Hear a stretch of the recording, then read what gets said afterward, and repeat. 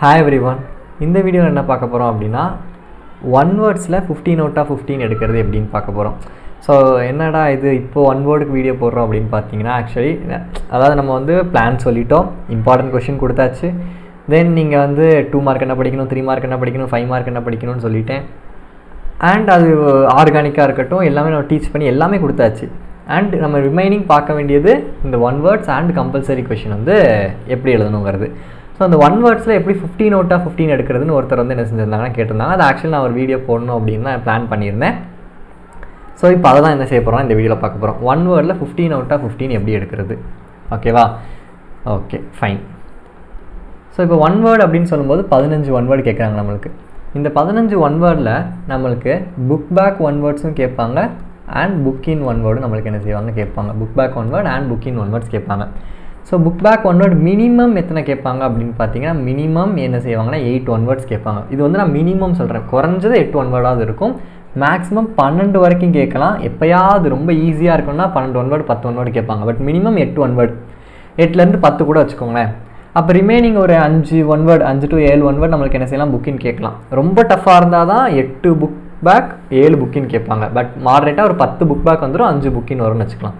அப்போது புக் பேக்கை நம்ம என்ன தெரியும், எல்லாருமே படித்து தான் ஆகணும். அந்த 9 லெசன் வேறு வாய்ப்பே இல்லை, கண்டிப்பாக படித்து தான் ஆகணும். அதுக்கு நிறைய பேர் ஹிண்ட் ஏதாவது வச்சு படிக்க முடியுமான்னு கேட்குறீங்க. என்னால் முடிஞ்சால் நான் ட்ரை பண்ணுறேன் அப்லோட் பண்ணுறதுக்கு. But one word book back நீங்கள் படித்து தான் ஆகணும். பட் இந்த புக்கினுக்கு படிக்கணும். பட் அதை எப்படி படிக்கணும், என்ன மாதிரி கொஷின்ஸ் கேட்பாங்க, எந்த ஏரியாவில் நீங்கள் கான்சன்ட்ரேட் பண்ணணும், அதை வந்து இந்த வீடியோ நம்ம செய்வோம். கொஞ்சம் டீட்டெயிலாக பார்த்துட்டு இதுக்கு முன்னாடி பப்ளிக்லலாம் ப்ரீவியஸ் இயரில் எப்படி புக் இன் ஒன் வேர்ட்ஸ் கேட்டிருக்காங்க அப்படிங்கிறது இந்த வீடியோவில் நம்ம டிஸ்கஸ் பண்ண போகிறோம். சரியா? ஒன் வேர்டை பற்றின ஒரு கம்ப்ளீட் ஐடியா உங்களுக்கு கிடைக்கும். இப்போ ஃபார் எக்ஸாம்பிள் நீங்கள் இப்போ சாப்டர் 1 மெட்டலர்ஜி நீங்கள் எடுத்துக்கிட்டீங்க அப்படின்னா இப்போ ஃபார் எக்ஸாம்பிள் என்னென்ன கேட்கலாம் மெட்டலர்ஜியில், எக்ஸாம்பிள்ஸ் ரிலேட்டட் என்ன செய்யலாம் கேட்கலாம். எக்ஸாம்பிள்ஸ் அப்படின்னு சொல்லும்போது இப்போ ஒரு கிராவிட்டி செப்பரேஷனுக்கு எக்ஸாம்பிள் வந்து டின் ஸ்டோன் அப்படின்னு இருக்குது. அப்போது கொஷினில் டின் stone can be concentrated by which method, gravity separation, flotation, magnetic separation, 4 option இருக்கும். அப்போ அதுக்கு வந்து கிராவிட்டி செப்பரேஷன் நீங்கள் என்ன செய்யணும், சூஸ் பண்ணணும். அது மாதிரி கிராவிட்டி செப்பரேஷனில் ஆக்சைடு ஓர்ஸ் தான் நம்ம ட்ரீட் பண்ண முடியும். ஸோ இது தெரிஞ்சுக்கணும். அதே மாதிரி ஃப்ளோட்டேஷன்னா சல்ஃபைடு ஓர்ஸ், அதுக்கு எக்ஸாம்பிள். லீச்சிங்னா அதுக்கு எக்ஸாம்பிள். ஸோ எல்லாத்துக்கும் எக்ஸாம்பிள்ஸ் பார்த்துக்கோங்க. இந்த எக்ஸாம்பிள்ஸ் வச்சு அது என்ன ப்ராசஸ்ன்னு கேட்கலாம் ஃபஸ்ட்டு. தென் அந்த ஒரு டேபிளர் ஃபார்ம் என்ன செஞ்சுருப்பாங்க, கொடுத்துருப்பாங்க. ஓர்ஸ் வச்சு டேபிளர் ஃபார்ம் வந்து ஃபஸ்ட்டு இதில் நம்மளுக்கு என்ன செஞ்சுருப்பாங்கன்னா கொடுத்துருப்பாங்க டேபிளர் ஃபார்ம். அதை வச்சு என்ன செய்வாங்க அப்படின்னா கொஷின்ஸ் கேட்கலாம். மேட்ச் மாதிரியோ இல்லை மிஸ் மேட்ச் பேர் என்ன, கரெக்ட் பேர் என்ன, ஸோ அது மாதிரி என்ன செய்யலாம் கொஷின்ஸ் கேட்கலாம். ஓர் அண்ட் ஃபார்முலாஸ் வச்சு கேட்கலாம்.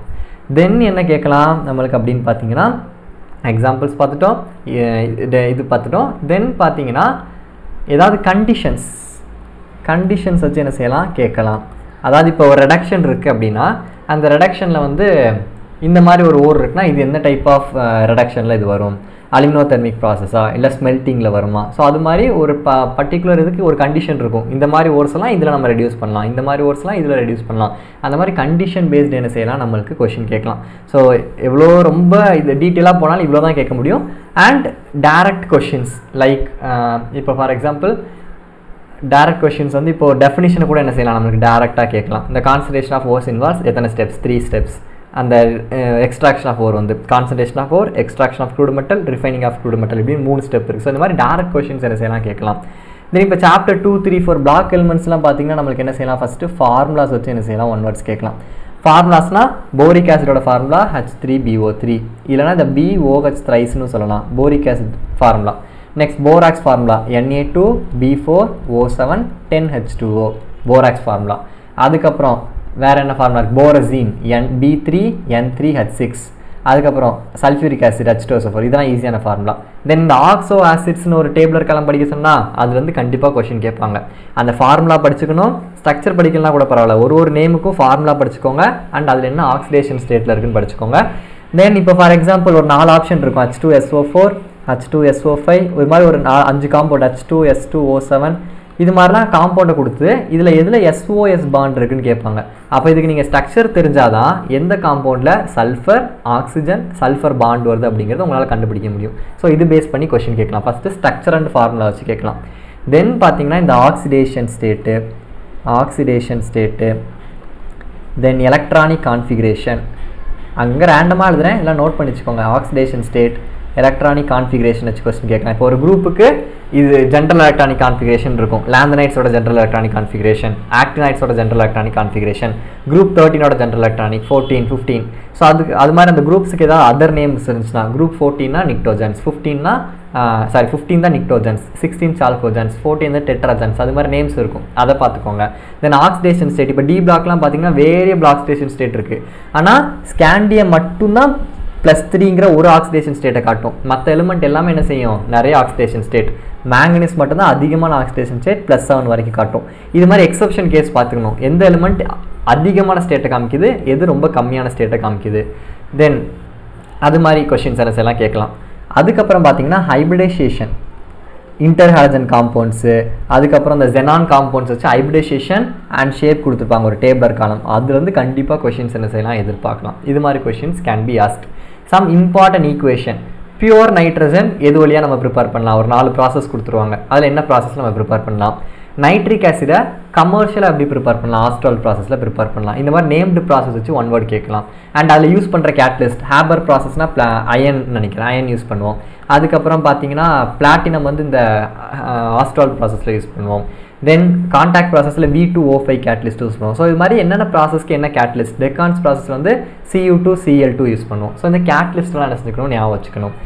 தென் அல்லோட்ரோப்ஸ் அப்படின்னு பார்க்கும்போது அதுலேருந்து நம்மளுக்கு என்ன செய்யலாம், கொஷின் கேட்கலாம். அந்த டைமண்ட், கிராஃபைட் அதெல்லாம் இருக்குது பார்த்தீங்களா, அதில் ஹைபிரிடைசேஷன் என்ன, பாண்ட் லென்த் என்ன, இந்த மாதிரி கொஷின்ஸ் கேட்கலாம். அண்ட் ரீசனிங் கொஷின் நான் கம்பல்சரி வரும்போது உங்களுக்கு என்ன செய்கிறேன் அதை பற்றி பேசுகிறேன். ஸோ இது மாதிரிலாம் பிளாக் கெமிஸ்ட்ரியில் கேட்கறதுக்கு கொஷின் கேட்கறதுக்கு சான்சஸ் அதிகமாக இருக்குது. நான் சொன்ன விஷயங்கள்லாம் என்ன செஞ்சுக்கோங்க, நல்லா ஒரு வாட்டி ரிவைஸ் பண்ணிக்கோங்க. Then coming to physical chemistry part. Physical கெமிஸ்ட்ரிக்கு வந்தோன்னா 6, 7, 8 காமனாகவே பேசுவோம். ஃபஸ்ட்டு நீங்கள் தரவு பண்ண வேண்டியது ஃபார்முலாஸ், அதை பேஸ் பண்ணி சிம்பிள் ப்ராப்ளம்ஸ் தான் சொல்கிறேன். சிம்பிள் ப்ராப்ளம்ஸ் டேரெக்டாக, இப்போ ஃபார் எக்ஸாம்பிள் ஒரு ஃபார்முலா இருக்குன்னு வச்சுக்கோங்களேன். Like pH is equal to என்னது formula, -log of hydrogen ion concentration, hydronium iron concentration. H+ concentration கொடுத்து டேரெக்டாக pH கண்டுபிடிக்க சொல்லலாம். அப்போ டேரெக்டாக இதில் நீங்கள் சப்ஸ்டியூட் பண்ணி ஆன்சர் கண்டுபிடிக்கிற மாதிரி, இது மாதிரி டேரெக்ட் ஃபார்முலாஸ் கொஷின் எதிர்பார்க்கலாம். தென் ஃபார்முலாஸ் படிச்சுக்கோங்க. ஃபார்முலாஸே கொஷின் டேரெக்டாக கேட்குறதுக்கும் சான்சஸ் அதிகமாக இருக்குது. தென் நம்ம எப்படி இன்ஆர்கானிக்கில் எக்ஸாம்பிள்ஸ் எதுவும் இருந்துச்சுன்னா படிக்க சொன்னோம். இப்போ examples of first order reaction, examples of 0 order reaction, அது மாதிரி எக்ஸாம்பிள்ஸ் என்ன செய்யலாம் நம்மளுக்கு கேட்கறதுக்கு சான்சஸ் இருக்குது. அது மாதிரி மெட்டல் டிஃபிஷியன்சி டிஃபெக்ட் எந்த காம்பவுண்ட் காமிக்கும், மெட்டல் எக்ஸஸ் எது காமிக்கும், ஸ்காட்கி டிஃபெக்ட், அந்த எக்ஸாம்பிள்ஸ் பார்த்துக்கோங்க. தென் ரேடியஸ் ரேஷியோ, ஒரு டேபிளர் காலம் இருக்கும், அந்த டேபிளர் காலத்தை கண்டிப்பாக படிச்சுங்க. ரேடியஸ் ரேஷியோ வந்து கொஷின்ஸ் கேட்கறதுக்கு சான்சஸ் இருக்குது. ஒரு வேல்யூ கொடுத்து அது என்ன ஸ்ட்ரக்சரில் இருக்கும், அதோட கோஆர்டினேஷன் நம்பர் என்ன, அண்ட் பிசிசிக்கு கோஆர்டினேஷன் நம்பர் என்ன, எஃப்சிசிக்கு கோஆர்டினேஷன் நம்பர் என்ன, சிம்பிள் கியூபிக்கு கோஆர்டினேஷன் நம்பர் என்ன, number of atoms, and A = B = C, alpha = beta = gamma, இந்த 7 இருக்குல்ல, அந்த 7க்கும் படிச்சிடணும். என்னடா புக்கில் இருக்கிறது அப்படியே சொல்கிற மாதிரி இருக்குன்னு நினைக்காதீங்க. இது நான் சொல்கிறதுல பாதி விஷயங்கள் நம்ம கொஸ்டின் ஆன்சரில் படித்தது தான். இப்போ pH கொஸ்டின் ஆன்சரில் படிச்சிருக்கோம். தென் இந்த விஷயம் கொஸ்டின் ஆன்சரில் படிச்சிருக்கோம். நம்பர் ஆஃப் ஆட்டம்ஸ் கால்குலேட் பண்ணுறது கொஸ்டின் ஆன்சரில் படிச்சிருக்கோம். பேக்கிங் எஃபிஷியன்சி அதுவும் கொஸ்டின் ஆன்சரில் படிச்சிருக்கோம். கரெக்டாக அந்த வேல்யூஸ் மட்டும் ஞாபகம் வச்சுக்கோங்க. பேக்கிங் எஃபிஷியன்சிக்கலாம் BCCனா 68, SCனா 52.38, தென் எஃப்சிசிக்கு 74. இது வந்து பேக்கிங் எஃபிஷியன்சின்னு கேட்டால் இந்த வேல்யூ. இதுக்கு வேக்கண்ட் ஸ்பேஸ் தான் நம்மளுக்கு கேட்பாங்க. வேக்கண்ட் ஸ்பேஸ்னால் என்னென்னா இது பேக் ஆகி இருக்கிறது, இதுலேருந்து மீதி இருக்க ஸ்பேஸ் தான் வேக்கண்ட் ஸ்பேஸ். அப்போ டோட்டல் 100ல் பிசிசி வந்து 68 ஆக்குப்பை பண்ணிடுச்சு. அப்போ வேக்கண்ட் எவ்வளோ இருக்கும், 100ல் 68 போனால் 32% வேக்கண்ட்டு. இது 74 ஆக்குப்பை பண்ணிடுச்சு. அப்போ 100ல் 74 போனால் 26, அதுதான் வேக்கண்ட் ஸ்பேஸ். இதில் வந்து பார்த்தீங்கன்னா 48 வந்து vacant space. So vacant space வச்சு என்ன செய்யலாம், கொஷின்ஸ் கேட்கலாம். ஸோ இது மாதிரி டேரக்ட் கொஷின்ஸ் நம்மளுக்கு கேட்கறதுக்கு வாய்ப்பு இருக்குது. கெமிக்கல் கைனடிக்ஸ் போனோம்னா direct formula, half life time formula வச்சு நம்மளுக்கு ப்ராப்ளம்ஸ் கேட்கலாம். அர்கீனியஸ் ஈக்குவேஷன் வச்சு கேட்கலாம். அண்ட் வேறு எக்ஸாம்பிள் சொல்லிட்டேன். கிராஃப் வச்சு ஃபஸ்ட் ஆர்டர், 0 ஆர்டர், அடுத்த அர்கீனியஸ் ஈக்குவேஷன் கிராஃப்ஸ் இருக்குது, கிராஃப்ஸ் வச்சு கொஷின் கேட்கலாம். ரேட் எழுத சொல்லி எக்ஸ்பிரஷன்ஸ், ஒரு equation for example A + 2B gives 2C இப்படி இருக்குன்னா இதுக்கு எக்ஸ்பிரஷன் ரேட் எப்படி எழுதுவோம், -dA/dt = -1/2 dB/dt = +1/2 dC/dt எழுதுவோமா. இந்த மாதிரி ரேட் எக்ஸ்பிரஷன் எழுதுது டேரெக்டாக கொஷின்ஸ் என்ன செய்யலாம் கேட்கலாம். Then coming to ionic equilibrium chapter, ஃபார்முலாஸை நல்லா பார்த்துக்கோங்க. அண்ட் ஒரு முக்கியமானது Arrhenius acid and base concept இருக்குது, லோரி பிரான்ஸ்டன் இருக்குது. அதுக்கப்புறம் பார்த்தீங்கன்னா கடைசி நம்மளுக்கு என்ன கான்செப்ட் இருக்குது, லூயிஸ் பேஸ். ஸோ நான் 2-3 காம்பவுண்டை கொடுத்து இதில் எது ஆசிட் எது பேஸ்னு கண்டுபிடிக்க சொல்லலாம். அது மாதிரி ஒரு ஈக்குவேஷன் கொடுத்து identify the conjugate acid base பேர் அப்படின்னு என்ன செய்யலாம், லூயிஸ் ஆசிட் அந்த லவ்ரி பிரான்சன் கான்செப்டை கேட்கறதுக்கு வாய்ப்பு இருக்குது. தென் சாலிபிலிட்டி ப்ராடக்ட் ஏதாவது ஒரு காம்பவுண்ட் கொடுத்து எழுத சொல்லலாம். ஸோ இது மாதிரி கொஷின்ஸ் எதிர்பார்க்கலாம்.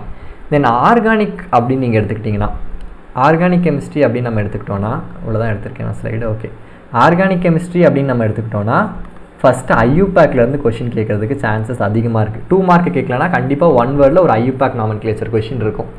தென் என்ன இருக்கும் அப்படின்னா ஃபார்முலாஸ். அகெயின் இதுவுமே ஃபார்முலாஸ் சில இம்பார்ட்டன்ட் ஒரு சின்னமால்டிகேட் அதோட ஃபார்முலா என்ன, ஒரு மாதிரி நம்ம உள்ளே படிச்சுட்டு இருப்போம், ஒரு பெரிய பெரிய ஸ்ட்ரக்சர்ஸ் இருக்கும், அதோட ஃபார்முலாஸ் வச்சு என்ன செய்யலாம், நம்மளுக்கு கொஷின் கேட்கலாம். தென் ஸ்ட்ரக்சர் பேஸ்டு கொஷின் சம்டைம்ஸ் கேட்கலாம், சம்டைம்ஸ் கேட்காமலும் இருக்கலாம். அண்ட் ஒரு ரியாக்ஷனை கொடுத்து அது என்ன ரியாக்ஷன், இப்போ ஃபார் எக்ஸாம்பிள் நான் ஒரு ரியாக்ஷன் இங்கே கொடுக்குறேன், C6H5OH plus CH3COCl in presence of NaOH and pyridine gives CH3COO C6H5. இப்படி ரியாக்ஷன் கொடுத்து the type of reaction is அப்படின்னு ஒரு 4 ஆப்ஷன் கொடுப்பாங்க.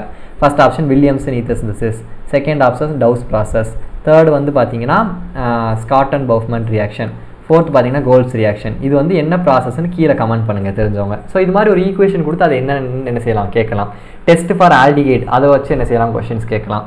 அது மாதிரி aldol condensation Cannizzaro, alpha hydrogen இருந்தால் ஆல்டால் கண்டென்சேஷன் வந்து என்ன செய்யும், அண்டர்கோ பண்ணும். ஆல்ஃபா ஹைட்ரஜன் இல்லைனா அது கேனிசாரோ ரியாக்ஷன் அண்டர்கோ பண்ணும். ஸோ அப்போ ஒரு காம்பவுண்ட் கொடுத்து இது ஆல்டால் கண்டென்சேஷன் ஃபாலோ பண்ணுமா கேனிசாரோ ஃபாலோ பண்ணுமா, அப்போ அது ஆல்ஃபா ஹைட்ரஜன் இருக்கா இல்லையான்னு ஃபஸ்ட்டு பார்க்க தெரியணும். ஸோ இந்த மாதிரி கொஷின்ஸ்லாம் நம்மளுக்கு என்ன செய்யலாம் ஆர்கானிக் ரிலேட்டடில் கேட்கலாம். ஸோ எல்லாத்துக்குமே காமனாக ஒரு சில விஷயங்கள் எக்ஸாம்பிள்ஸ் அதெல்லாம் கேட்பாங்க. பட் ஸ்பெசிஃபிக்காக ஆர்கானிக் இன்ஆர்கானிக் ஃபிசிக்கல்னு சொல்லும்போது இந்த விஷயங்கள்லாம் 1 வேர்டில் கேட்க சான்சஸ் இருக்குது. நான் நிறையா சொல்லியிருக்கேன், அகைன் அப்படி நினைக்காதீங்க. நான் சொன்னதில் முக்கால்வாசி நீங்கள் கொஸ்டின் ஆன்சரில் படித்த விஷயங்கள் தான் இருக்கும், ஒரு சில விஷயங்கள் மட்டும் தான் நீங்கள் புதுசாக படிக்கிற மாதிரி இருக்கும். சரியா? ஓகே. ஸோ இப்போ நம்மளுக்கு வந்து இதுக்கு முன்னாடி பப்ளிக் எக்ஸாமில் கேட்ட கொஷின்ஸ் என்ன செய்வோம் டிஸ்கஸ் பண்ணுவோம். ஸோ இது வந்து 2020 பப்ளிக் எக்ஸாமில் கேட்டது பாருங்களேன். யூசஸ் இதை சொல்ல மறந்துட்டேன். யூசஸ்லேருந்து கொஷின் என்ன செய்வாங்க கேட்பாங்க, அது இன்ஆர்கானிக்காக இருந்தாலும் சரி ஆர்கானிக்காக இருந்தாலும் சரி. இங்கே ஃபஸ்ட்டு கொஸ்டின் அப்படி தான் இருக்குது, ஃப்ளூரின், போராக்ஸ், அலுமினியம், சல்ஃபர் அது ரிலேட்டட் கொடுத்துருக்காங்க. போராக்ஸோட யூஸ் என்னது, identification of coloured metal ions, அப்போது 2க்கு 1. Fluorine is a strong oxidising agent, அப்போது 1க்கு 2. Aluminium is a most abundant metal, so அப்போ 4. சல்ஃபர் வந்து சால்கோஜன்ஸ், ஸோ அப்போ வந்து 4க்கு வந்து 3. ஸோ அந்த ஆப்ஷனை பார்த்து நம்ம இங்கே மார்க் பண்ணணும். Then the transition element that has only +3 oxidation state, ஒரே ஒரு oxidation state எக்ஸிபிட் பண்ணுற transition element என்னது, ஸ்காண்டியம். ஸோ அப்போ அது மாதிரி கொஷின்ஸ் என்ன செய்யலாம் கேட்கலாம். நான் சொன்னது நான் புக்கின் மட்டும் இங்கே சொல்கிறேன். அண்ட் ஆர்கானிக்கில் அசிடிக் பேசிக் கொஷின் கண்டிப்பாக இருக்கும் அந்த ஃபீனால்ஸ் வச்சு. இப்போ இங்கே பாருங்கள் 4 இது வந்து ஆக்சுவலி அனிலின் 13th லெசன் தான். பட் ஸ்டில் இதில் இங்கே ஃபீனால்னு ஒன்று மாற்றிட்டாங்கன்னு வச்சுக்கோங்க. அனிலினுக்கு பதிலாக இங்கே ஃபீனால் இருக்குது. கான்செப்ட் ஒன்று தான். விச் இஸ் மோர் பேசிக்னு கேட்குறாங்க. மோர் பேசிக்னா +I குரூப்ஸ் ப்ரெசென்ட் ஆகியிருக்கணும். அசிடிக் அப்படின்னா -I குரூப்ஸ் ப்ரெசென்ட் ஆகியிருக்கணும். அதுக்கு முதல் குரூப் தெரியணும். குளோரின், நைட்ரோ, புரோமோ இதெல்லாமே -I group. Methyl group, alkyl groups இருக்குது பார்த்தீங்களா, methyl, ethyl, isopropyl, tertiary butyl, அதுதான் +I குரூப்பு. மற்றெல்லாம் -I குரூப், புரோமோ, குளோரோ, நைட்ரோலாம். அப்போ +I குரூப் இருந்தால் தான் பேசிசிட்டி இன்க்ரீஸ் ஆகும். அப்போது 2,4 டைமெத்தில் அனிலின் தான் நம்மளுக்கு பேசிக் அதிகமாக இருக்கும். ஸோ இந்த மாதிரி question. Then assertion and reason type, பேரா NN டைமித்தைல் அமினோபென்சால்டிகேட், அதாவது பேரா NN டைமித்தைல் அமினோபென்சால்டிகேட். ஃபஸ்ட்டு பென்சால்டிகேட் ஸ்ட்ரக்சர் போட்டுக்கோங்க. பென்சினில் ஒரு CHO குரூப் இருக்குது, பென்சால்டிகேட். அமினோனா NH2, அப்போ இந்த இடத்துல NH2ன்னு இருந்திருக்கும். பட் டைமித்தைல்னு சொல்லும் போது 2 ஹைட்ரஜன் எடுத்துகிட்டு 2 மெத்தில் குரூப் போடணும். It undergoes benzoin condensation. நல்லா கவனிங்க, பென்சால்டிகேட் கண்டெய்னிங் காம்பவுண்ட் எல்லாமே பென்சாயின் கண்டென்சேஷன் அண்டர்கோ பண்ணும். அப்போ இதுவும் பென்சாயின் கண்டென்சேஷன் அண்டர்கோ பண்ணும். அதான் க்ரைட்டீரியா. இது அசர்ஷன் கரெக்ட். ரீசன் என்ன, CHO is a meta directing குரூப்னு சொல்லியிருக்காங்க. CHO meta directing group correct தான், ஏன்னா CHO is a meta directing group. நம்ம எலக்ட்ரோஃபிலிக் சப்ஸ்டியூஷன் ரியாக்ஷன் படிக்கும்போது நான் சொல்லியிருக்கேன். பட் இந்த அசர்ஷனுக்கு இந்த ரீசன் சப்போர்ட் பண்ணுதா, கிடையாது. இது பென்சாயின் கண்டென்சேஷன் அண்டர்கோ பண்ணுங்கிறது கரெக்ட், அதுக்கும் மெட்டா டைரக்டிங்க்கும் சம்பந்தமே இல்லை. ஸோ அப்போ assertion and reason are true, but reason is not a correct explanation of assertion. இந்த மாதிரி கொஸ்டின்ஸ் கேட்கறதுக்கு சான்சஸ் இருக்குது. தென் ஹைப்போநைட்ரஸ், அங்கே தான் சொன்னேன்ல P பிளாக் எலிமெண்ட்ஸில் அந்த டேபிளில் படிச்சுக்கோங்க. H2N2O2 இதெல்லாம் புக் பேக்கில் இருக்குது. வேக்கன்ட் ஸ்பேஸ் இதெல்லாம் புக் பேக்கில், இதெல்லாம் இது பாருங்கள் டெஃபினேஷன் அப்படியே 1 வேர்டாக கேட்டிருக்காங்க. Time record for the reactant concentration to reach 1/2 of it's initial value என்னது, ஆஃப் லைஃப் பீரியட். இதில் வந்து 2 மார்க்கில் டிஃபைன் ஆஃப் லைஃப் பீரியட்னு கேட்டால் நம்மளுக்கு ரொம்ப ஜாலியாக இருக்கும், இது அப்படியே எழுதுவோம். பட் அப்படி கேட்க மாட்டாங்க, சொல்கிறேன். அண்ட் மேஜர் ப்ராடக்ட் வச்சு கொஸ்டின் கேட்கலாம். Major product obtained when phenol reacts with Khan H2SO4 at 280 kelvin. Concentrated H2SO4னா அங்கே என்ன ரியாக்ஷன் நடக்கும்? சல்ஃபோனேஷன் நடக்கும். சல்ஃபோனேஷன்னா சல்ஃபோனிக் ஆசிட் தான் ப்ராடக்ட்டில் கிடைக்கும். பட் இது ரெண்டு விதமாக இருக்குது. 280 கெல்வின் நடந்தால் என்ன இருக்கும், 313 கெல்வின் நடந்தால் ரெண்டு டிஃப்ரெண்ட் ப்ராடக்ட்டை கொடுக்கும். ஏன்னா ஃபீனால் வந்து ஒரு ஆர்த்தோ பேரா டைரக்டிங் குரூப். ஆர்த்தோ ப்ராடக்ட்டும் கிடைக்கும், பேரா ப்ராடக்ட்டும் கிடைக்கும்.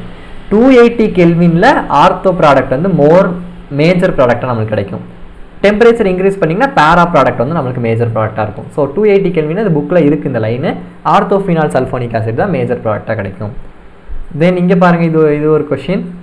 ஸ்ட்ரக்சர் ஆஃப் XeO4 நான் சொன்னேன்னா அந்த பி பிளாக்ல இருக்க அந்த structure டேபிள்லேருந்து கேட்பாங்களே. So it's a square pyramidal.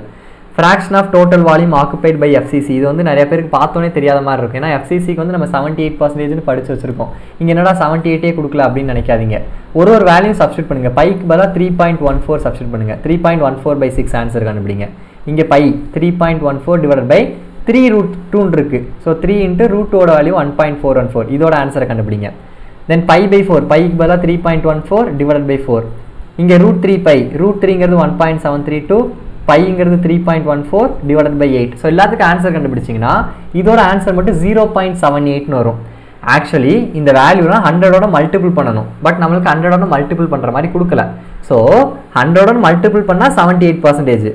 But இங்கே மல்டிபிள் பண்ணலை. ஸோ அப்போ ஆன்சர் வந்து நம்மளுக்கு என்ன வரும்? 0.78 தான் கரெக்டான ஆன்சர். ஸோ இப்படி கேட்டாலும் எழுத தெரியணும். So option B is the correct answer. Then fourth question நான் சொன்னேன் இது மாதிரி கொஷின் கேட்கலாம். பட் இது நம்மளுக்கு இருக்கிற ரியாக்ஷன் இல்லை, aniline plus benzoyl chloride. But இது மாதிரி ஒரு ரியாக்ஷன் கொடுத்து அது என்ன நேமிங் ரியாக்ஷன் கேட்கறதுக்கு சான்சஸ் இருக்குது.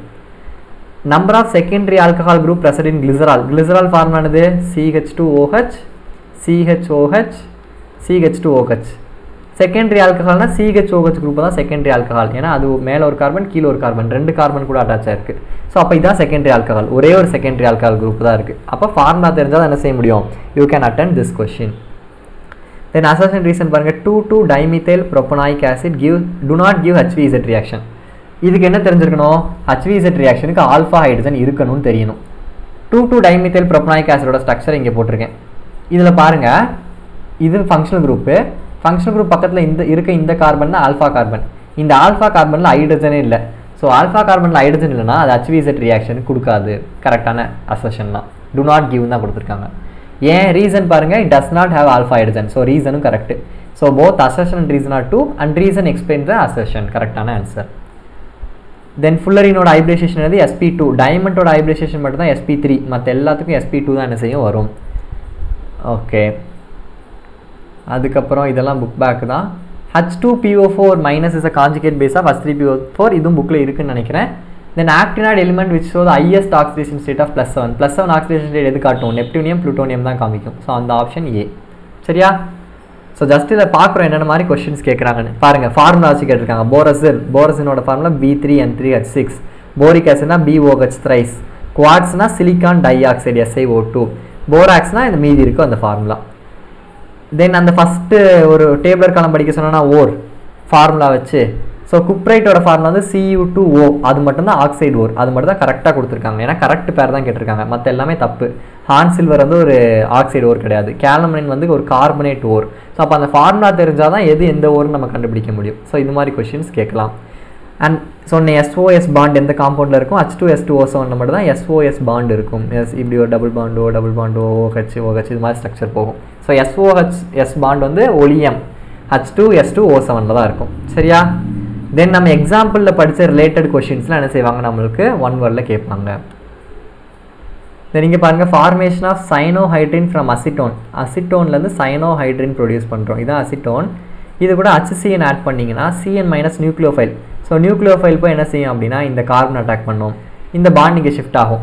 அப்போ நியூக்ளியோஃபைல் போய் இந்த இடத்துல ஆட் ஆகிறனால இது நியூக்ளியோஃபிலிக் அடிஷன் ரியாக்ஷன். நான் லெக்சர் நடத்தும் போது இதெல்லாம் சொல்லியிருப்பேன். தென் இந்த கொஸ்டின் பாருங்கள், an element belongs to group 15 and third period. group 15நாலே அதோட ஜென்ரல் எலக்ட்ரானிக் கான்ஃபிகரேஷன் இதுக்கு தான் படிக்க சொன்னேன். group 15னா ஜென்ரல் எலக்ட்ரானிக் கான்ஃபிகரேஷன் என்னது? NS2NP3. அது நம்மளுக்கு தெரிஞ்சிருக்கணும். group 13னா NS2NP1. group 14னா NS2NP2. 15னா NS2NP3. Boron 2s2 2p1 ஞாபகம் இருக்கா? அப்போ S2p1. Carbon 2s2 2p2ன்னு படிச்சிருக்கோமா? அப்போ NS2NP2. அடுத்து carbon nitrogen NS2 NP3 that is 2s2 2p3 அப்போ NS2 NP3ங்கிறது ஜென்ரல். பட் இவங்க தேர்ட் பீரியட்னு சொல்லியிருக்காங்க. ஸோ தேர்ட் பீரியட் அப்படின்னா n = 3ன்னு அர்த்தம். அப்போ n = 3 அப்படின்னா இந்த n இடத்துல 3 போட்டுருங்க. So 3s2 3p3. ஸோ இந்த ஆப்ஷனில் 3s2 3p3 இருக்குது, இந்த ஆப்ஷனில் தான். ஸோ அதான் கரெக்டான ஆன்சர். ஸோ இது மாதிரி கொஷின்ஸும் நம்மளுக்கு கேட்கலாம். The compound which can act both as Lowry Bronsted acid and base எதை ஆக்ட் ஆக முடியும்னா இது ஞாபகம் வச்சுக்கோங்க. இது ரொம்ப இம்பார்ட்டன்ட். HPO4 2- வாட்டர் இருந்தால் அதுவுமே அதுவுமே என்ன ஆக்ட் ஆக முடியும், லவ்ரி பிரான்ஸ்டட் ஆசிடாகவும் ஆக்ட் ஆக முடியும், பேஸாகவும் ஆக்ட் ஆக முடியும். That is அம்ஃபோட்ரிக் in nature. So இந்த மாதிரி கொஷின்ஸ்லாம் நம்மளுக்கு என்ன செய்யலாம், கேட்கலாம். கிளைக்கால வந்து பெர்அயோடிக் ஆசிடோட நீங்கள் ஹீட் பண்ணிங்கன்னா மெத்தனால் கிடைக்கும். தட் இஸ் ஃபார்மால்டிகேட் கிடைக்கும். அதுக்கு இன்னொரு பேர் தான் மெத்தனால். ஸோ இந்த மாதிரி கொஷின்ஸ் கேட்கலாம். இங்கேயும் சம் கொஷின்ஸ் நம்ம சிலபஸில் இருக்க கொஷின், அதாவது குவார்ட்டர்லிக்கு இருக்கிற கொஷின் மட்டும் எடுத்திருக்கேன். மெட்டல் எக்ஸஸ் யார் காமிப்பா, NaCl காமிக்கும். NaCl மெட்டல் எக்ஸஸும் காமிக்கும், ஸ்காட்கி டிஃபெக்ட்டும் காட்டும். FeO என்ன காட்டும், மெட்டல் டிஃபிஷியன்சி டிஃபெக்டை காட்டும். AgBr என்ன காட்டும், ஃப்ரெங்கல் டிஃபெக்ட். அப்போ ஒரு ஆப்ஷன் படிக்கிறீங்கன்னா ஒரு ஆப்ஷன் NaCl தான் ஆன்சர். அப்போ மீதி இருக்க 3 ஸ்ட்ரக்சர் என்ன காமிக்கும், AgBr ஃப்ரெங்கல் டிஃபெக்டை காட்டும், AgClவும் ஃப்ரெங்கல் டிஃபெக்ட் காட்டலாம், FeO வந்து மெட்டல் டிஃபிஷியன்சி டிஃபெக்ட். ஸோ மற்ற ஆன்சர்ஸும் என்ன செய்யணும், நம்ம பார்க்கணும். தென் இது யூஸ் ஆஃப் நோபல் கேஸஸில் எது use of source of gamma ரேஸாக use பண்ணுறாங்க, இது யூஸ் ஆஃப் நோபல் கேஸில் ரெஃபர் பண்ணிக்கோங்க. நான் பார்க்காம விட்டேன். ஓகே. ஸோ இந்த அசர்ஷன் ரீசன்லாம் கேட்டிருக்காங்க, பார்த்துக்கோங்க. ஸோ இது மாதிரி கொஷின்ஸ்லாம் என்ன செய்யலாம், நம்மளுக்கு கண்டிப்பாக கேட்கலாம். ஸோ ஒன் வேர்டை பற்றி இப்போ ஒரு ஐடியா உங்களுக்கு கிடச்சிருக்கும்னு நினைக்கிறேன். ஸோ நான் சொன்ன விஷயங்களை ஜஸ்ட்டு கோ த்ரூ மட்டும் பண்ணுங்கள், உள்ள மனப்பாடம்லாம் பண்ண வேணாம். இப்போ ஹைப்ரிடேஷன் ஸ்ட்ரக்சர்லாம் புரிஞ்சு படிக்க வேண்டியது. இன்னும் அப்கமிங் டேஸ் இப்போ புரியலான்னு பரவாயில்ல, நெக்ஸ்ட் எக்ஸாமுக்கு நான் உங்களுக்கு அதெல்லாம் டீச் பண்ணுறேன். பட் இப்போதைக்கு just go through what I have set. நீங்கள் படித்தா திருப்பி ரிவைஸ் மட்டும் பண்ணிக்கோங்க, சரியா? ஸோ இந்த வீடியோ ஹெல்ப்ஃபுல்லாக இருந்தால் please do share and like. Thank you.